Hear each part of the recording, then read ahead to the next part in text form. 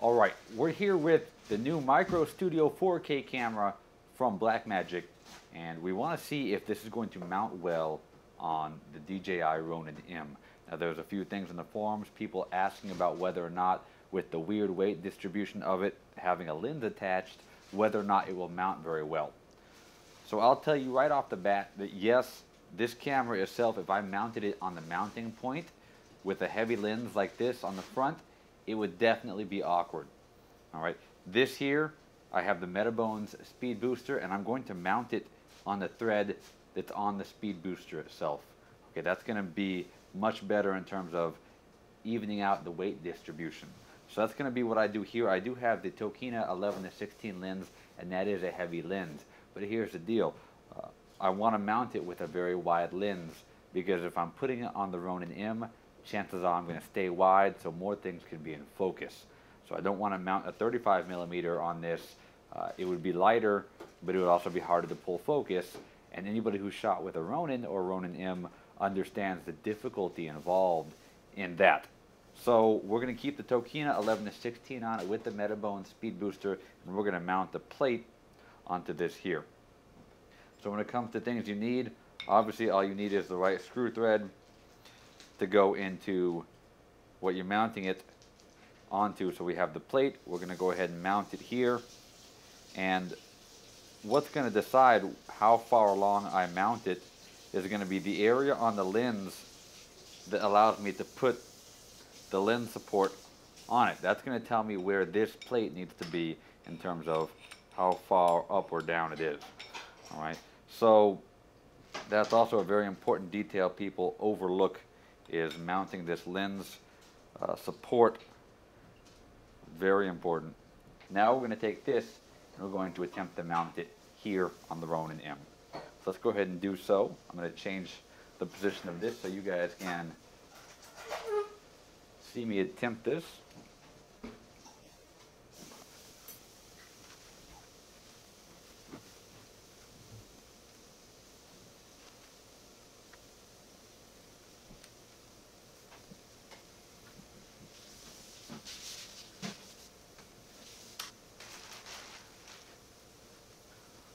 Alright, so I'm happy so far with these initial adjustments. We're going to go ahead and turn it on and see how it looks. And we'll take a look at the Ronin's motors, see how much work they're doing to maintain this position. This is always a good way to tell how well you did stabilizing it. So right now, without having to do the auto-tune stability, we have our pan, tilt, and roll all within -2 to +1. So this is looking good so far. I'm going to go ahead and check one more time, make a few adjustments. Okay, we're going to run the auto-tune stability, which I do anytime I mount a new camera on this. Okay, so now we're looking great when it comes to the power output on all of these different axes here, the pan, tilt, and the roll, all at 0, stabilized very well. So I'm going to go ahead and assume that this has been successfully mounted onto the Ronin. Alright. So we're going to go ahead and go into part 2 of this video, which is, now I got to put this on it, a viewfinder. Alright, I'm going to give you my solution to mounting a viewfinder onto your Ronin.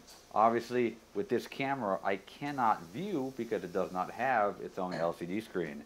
I can't view what I'm seeing. The solution to that, mount the viewfinder, and this I need because I need to record as well. The studio camera does not record. Keep that in mind. So my solution to mounting this is very simple. We have $5 bicycle clamps.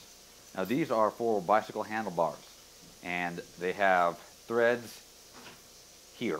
This is going to be huge when it comes to mounting something on these handlebars. This is going to save you a lot of money. That way you don't have to buy DJI's mounts that cost a lot of money. Okay, so very simple. We clamp it and we screw.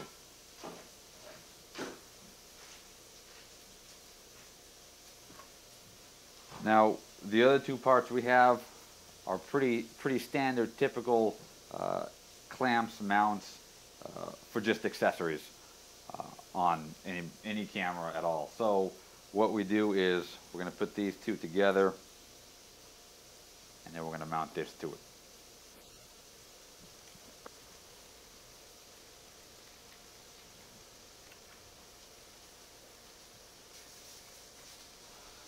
All right, so here we have our viewfinder mounted successfully onto the handlebars.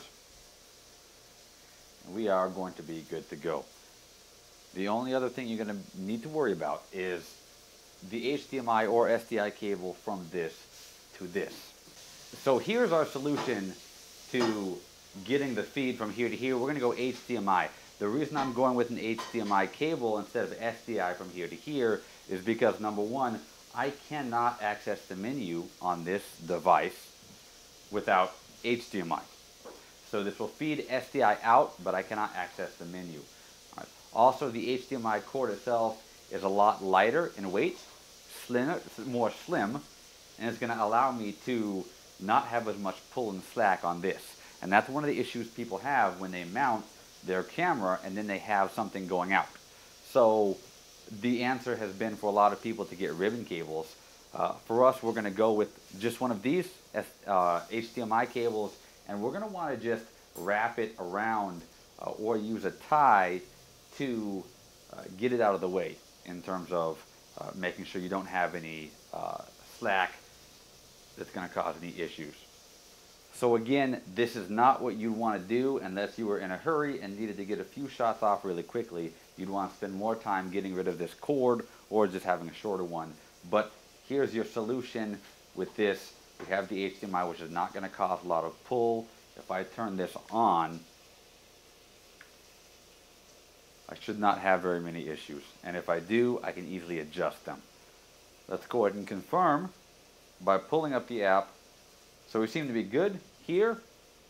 Now we have our solution to mounting not only a viewfinder via a very cheap handlebar mount that I would suggest buying from Amazon, but we also have the camera successfully mounted onto the Ronin M.